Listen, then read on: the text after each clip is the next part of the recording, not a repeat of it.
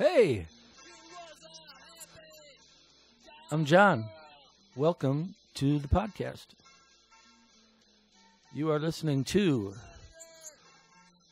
Thoroughly Unqualified from August 1997. No particular date, just August. With our second version, I believe,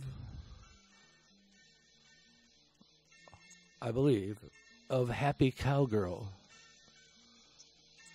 which, as I look at this tape, begins the second side with another version, so that should be interesting.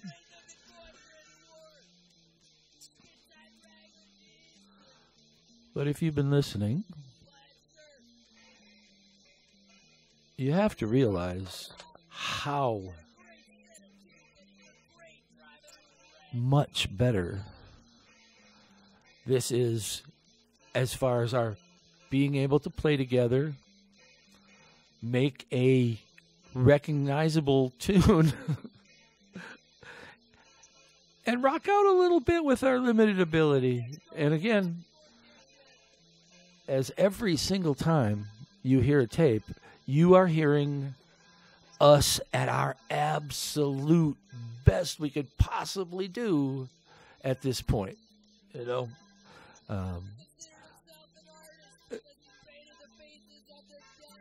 is it good? No. But Mike's telling a funny story, right? Mike's telling a funny story, and we're keeping a consistent thing going behind it. It's a consistently bad thing, but it's there and it's happening, and so you get the idea. This is our shitty country song. Yeah. Let's move forward a little bit. So that's the first song on this tape. I remember those keyboard parts. Do do do do do do do do do do do do do do. Oh yeah, we're still doing it.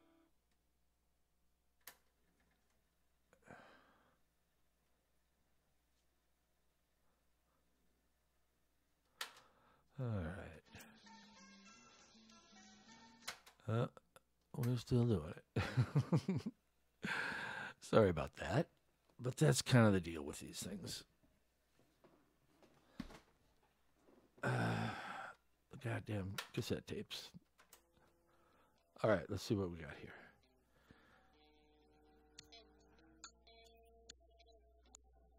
This is entitled Brain Cancer. And you gotta realize, yeah, this is probably 8 months we've been fucking around, but not nearly as often as we would start to. But that had a feel to it, right?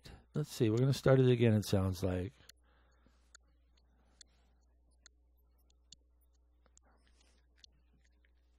Oh, I guess they're not going to... I think we're making Mike play it again.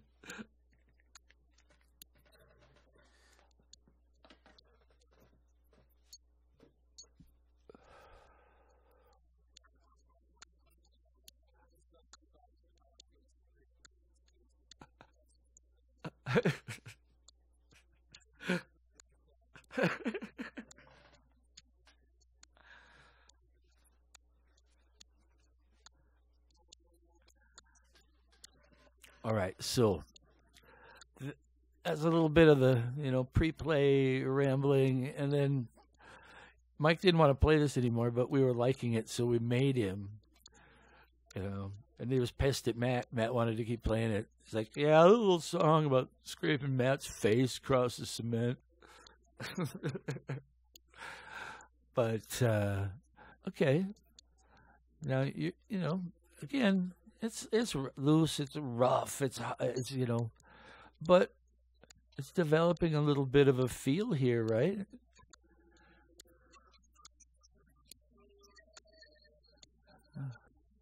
Okay. I don't think the power flute was the best choice.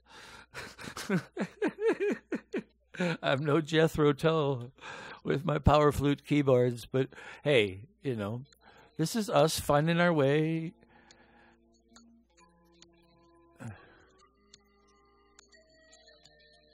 And I think you'll find I made a lot of odd choices in the sounds I used to play on the keyboard. And that's probably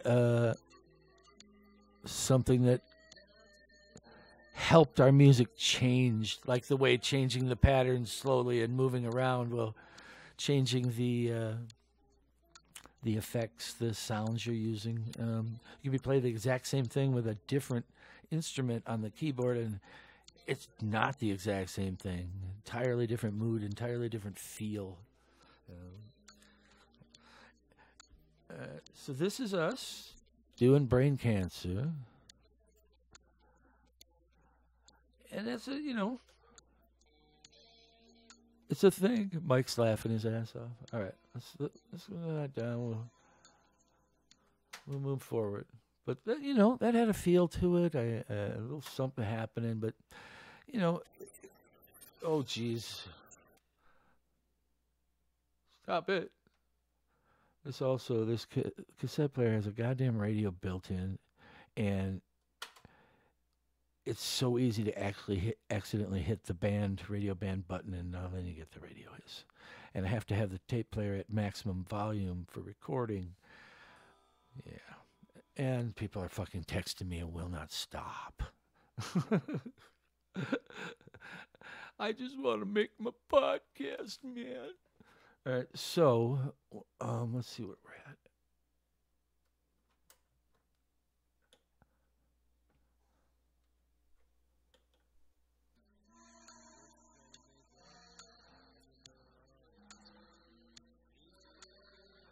Yeah, let's keep her moving. But yeah, we did that. And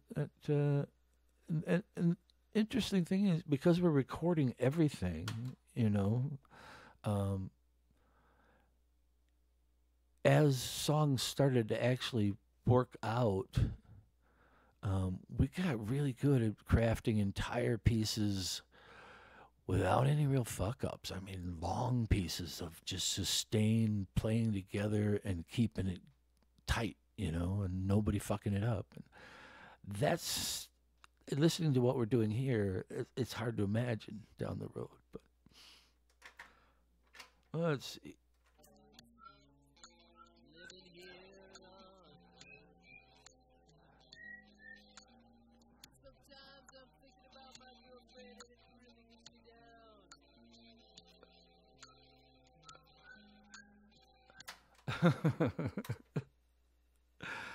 Let's see. The next thing up on this tape is supposed to be called the anthem. The anthem is the anthem. It's a nasty thing. It's just that's it. But it became the anthem. Let's see. All right, sounds like we got to a break. Let's see.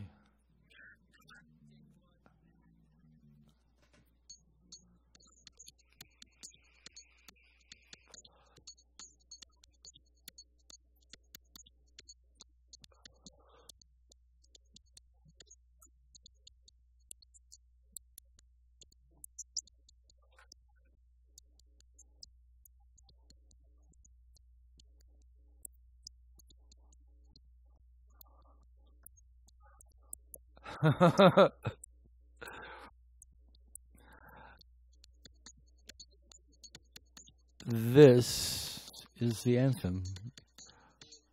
I think Mike comes in and starts talking and saying some pretty funny stuff, but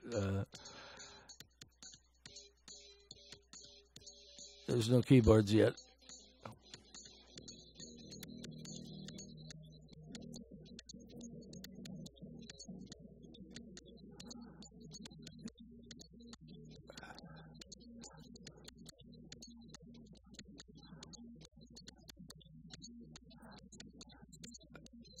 Yeah, You get the idea. That's some noisy shit. There he is.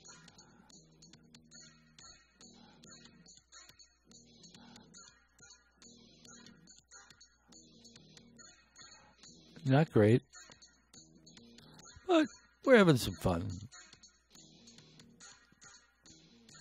I'm going to move that forward a little bit, just so we can get into Mike doing his talking thing, because he was a special part of this. His ability to do what he did just blew me away.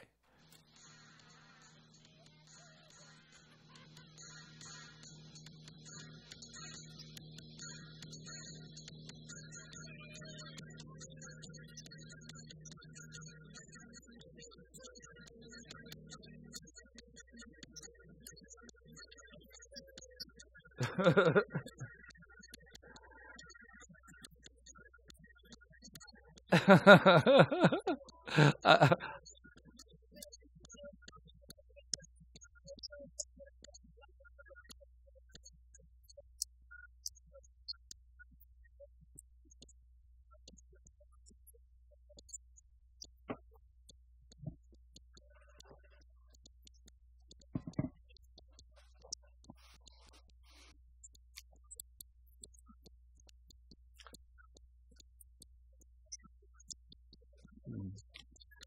all right, so I let you hear some of that.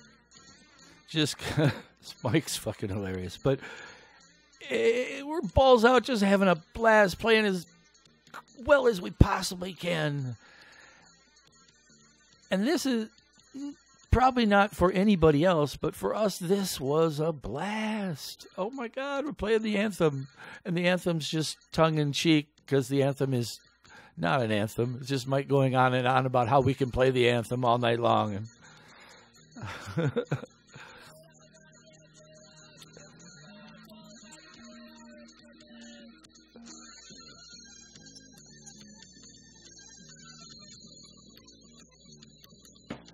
Okay, this is my keyboard solo. Keyboard solo. Woo!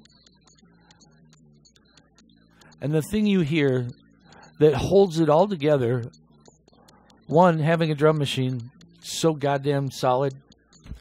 Matt on bass can play the fucking bass. And if you listen to him, he keeps something going all the time. Listen to him play for a minute. Listen to Matt.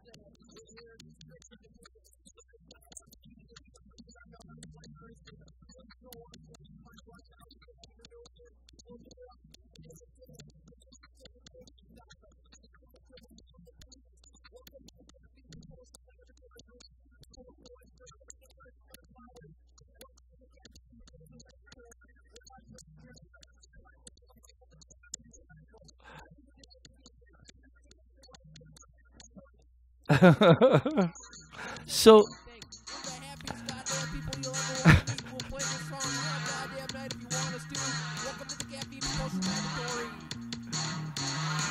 all right, so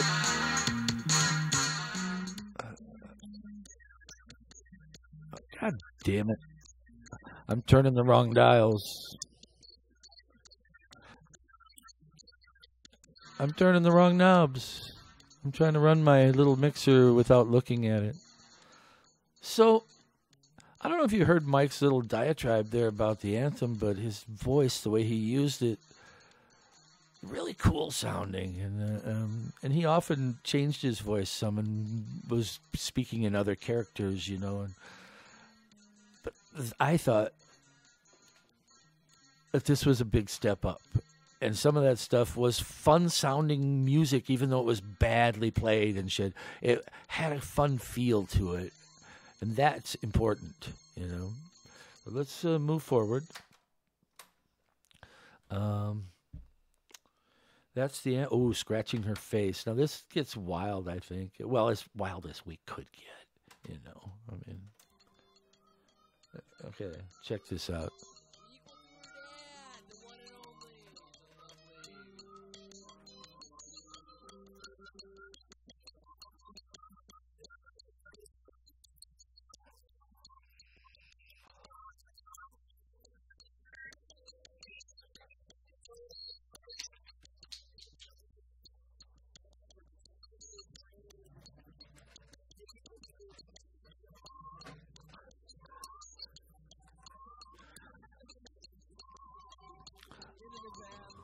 Now remember, Mike is making this all up as he goes.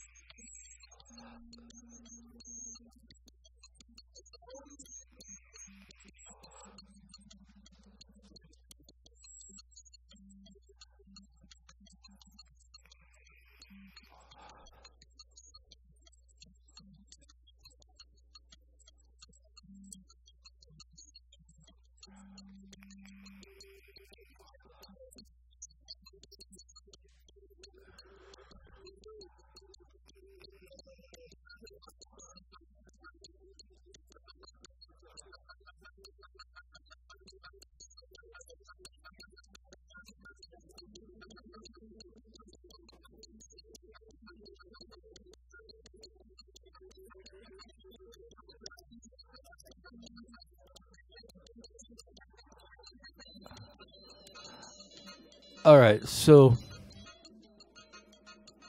this happened live, all spontaneous. Now, still not good, still not, but Mike's storytelling, his and the vibe we got, even though we can't fucking play, my keyboards are just monotonous, but they feel right for a song called Scratching Your Face. Listen to what Matt's doing.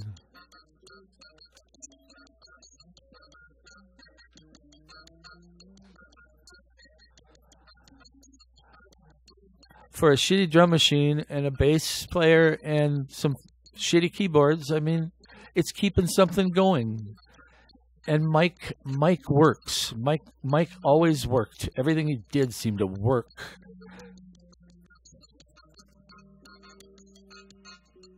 I'm not saying any of this egotistically. It's just how I feel about how things were going down. I'm not saying, and I still don't know if we were ever actually a good band, because the music we did was so simple, you know. But you can decide that. We never, at any time during our entire thing, I think, thought we were any good at all. All right, let's see what's up next.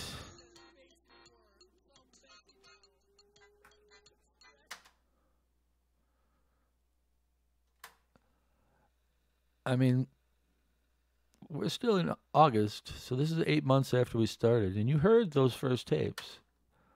Just trying to do something, you know, anything that even sounded musical. And now we're here. Oh, and I'm not saying we've come far, but we've come far enough to actually be making music of some sort. And that's a big step for us, because we weren't able to when we started. So we were getting really excited to get together. You know, the first times it was a real struggle, and I don't have a lot of that. I don't think I recorded a lot of it because we were just trying to figure out how to, you know, play notes together, and it was just, yeah. And a lot of times we'd get together and we'd fuck around for a while until we found something, at least just a groove we liked, a few notes we liked, and then hit record, kind of starting again. Okay, yeah, let's just go let's go down that road and go, you know. Let's see where we're at. Okay.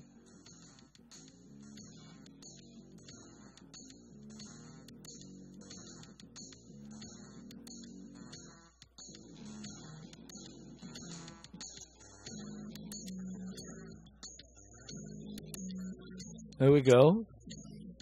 This is called Welcome to America.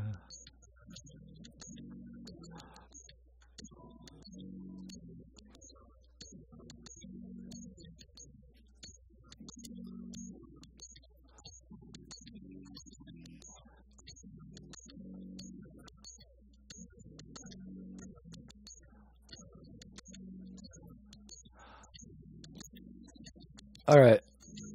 I'm not saying that's any good at all, but we are trying, we're experimenting with just the simplest couple notes you can imagine over and over and seeing what we could do. You know, we don't have to worry about, going to the chorus or, playing some other chord change thing. We're just learning to play a couple of notes together. That's all we're doing.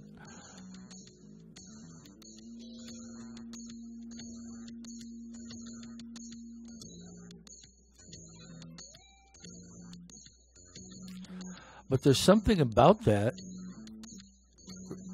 and I think you'll hear it as we go on, that those couple notes simply repeated and slowly changed can be incredibly meditative and soothing. I'm imagining that our music, even the best pieces we did, would probably frustrate musicians because there is no changing. I don't know. I don't know musicians that well, and I've played this for people, and nobody really is engaging with me about it. So it may be that this music is just absolute shit, and my thinking is completely off. I could be just totally deluded into believing that we've got to be a good band. I'm hoping you'll be able to tell me, because I don't fucking know. All right. So that's just doing what we started doing, I mean, we did a lot of this stuff, and it took a lot of it and a lot of repetition to get good,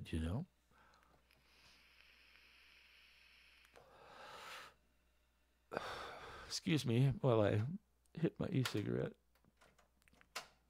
Oh, that's the end of that. So that was Coming to America, or Welcome to America. I don't know why it was called that, but hey, if it works, that's cool. Let's try the other side. Let's see what we got. I don't know. It says Happy Cowgirl again. We'll find out, won't we? Let's see if this version's better.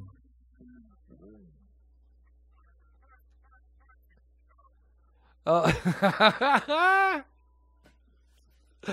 got the sampler.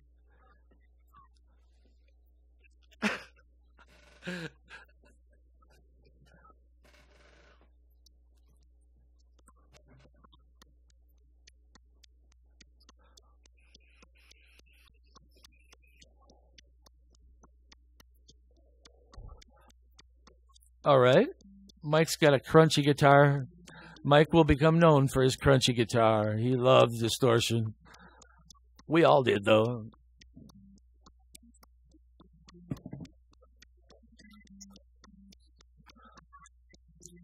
This second side of this tape is still in August of '97. It's a little cleaner version of Happy Cowgirl. I got my keyboard part figured out,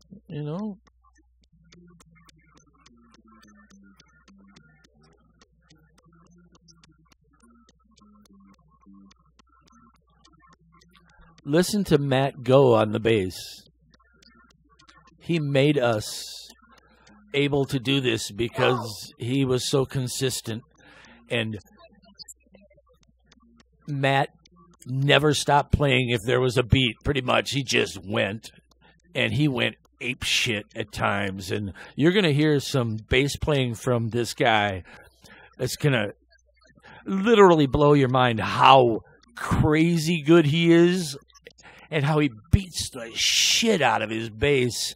He was playing slide bass with lighters as slides and bottles, and and he went crazy. He ended up in just his boxer shorts pretty much every time we got up there because the attic was so hot up there. And he would be in just his boxer shorts on the ground, just beating the fuck out of his bass, but doing it perfectly in time and in tune, I don't know if Matt wanted me to tell you that, but it was a consistent thing. Matt in his boxers at the end of the night, just sweating profusely. All right. So that's some more Happy Cowgirl. It's coming along, isn't it? You know, that song is developing into a thing. Ah, we got that again. Sorry. Goddamn static. All right, let's see if we can't get it. The next thing on this is called Hard to Swallow, and I think this is my thing. Let's see.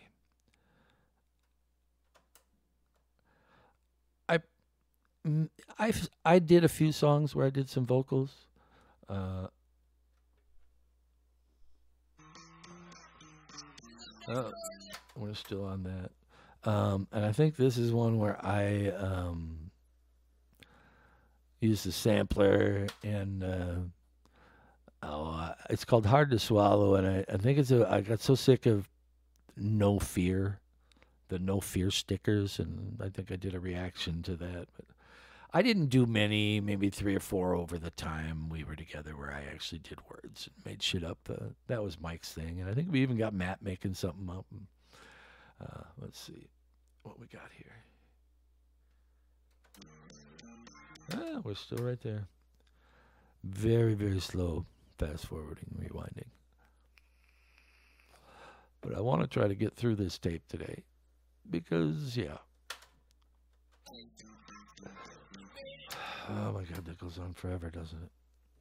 And that's the deal. I mean, the Happy Cowgirl was probably 12 or 13 minutes long. And we never thought about like shortening them up to make them, no, every song we did was exactly the length it needed to be. Okay. This is got to be hard to swallow.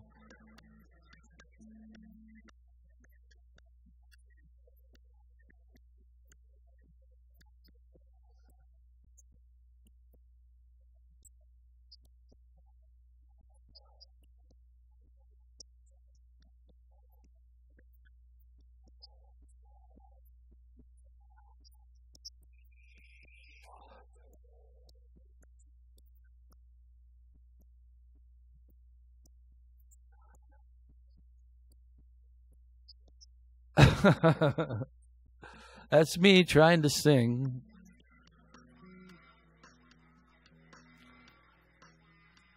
Let's move forward a little bit. I find that hard to swallow. Yeah, that was me. But I wanted, because I started using the sampler a little bit, and I was hoping to find that portion, because the sampler is, not that it's good, it's just weird. And we were trying different shit, as you got it, you got to use it, right? It's got to be there somewhere. I'm not saying it was cool, but it was different.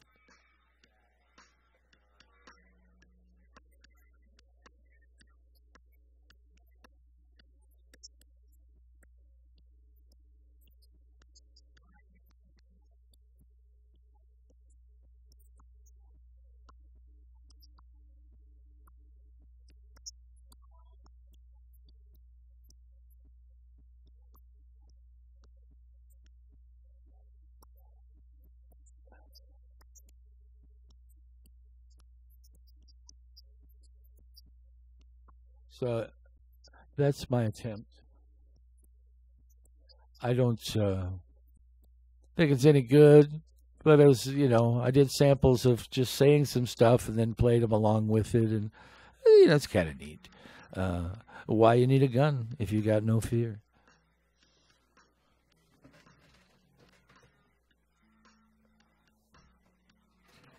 Oh, sorry, I dropped something. All right, so let's move forward. Yeah, I used the sampler a little bit. I found out I didn't like it all that much. I think maybe it was I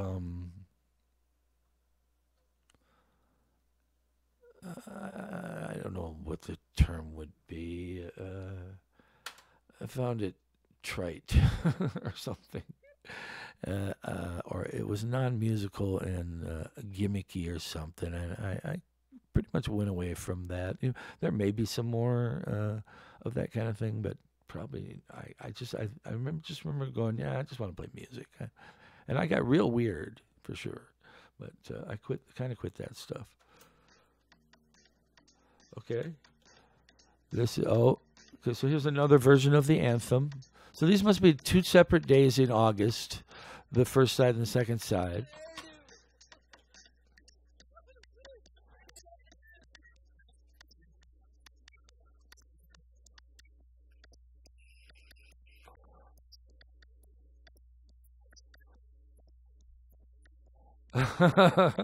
Yeah, it's pretty awful. But the anthem was always supposed to be awful. It's supposed to be a terrible song, but it was our anthem. Intentionally bad, even though we were unintentionally bad. That's a badception.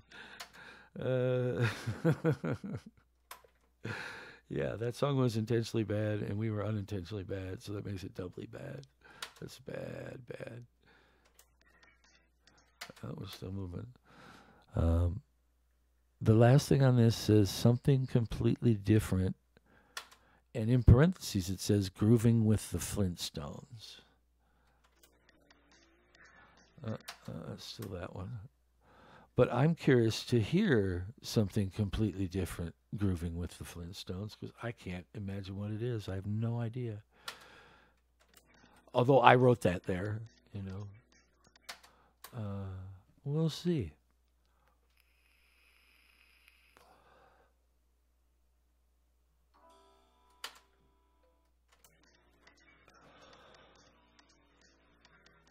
Still doing it.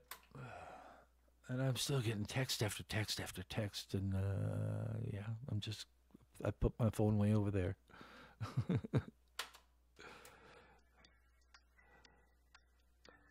That must be it.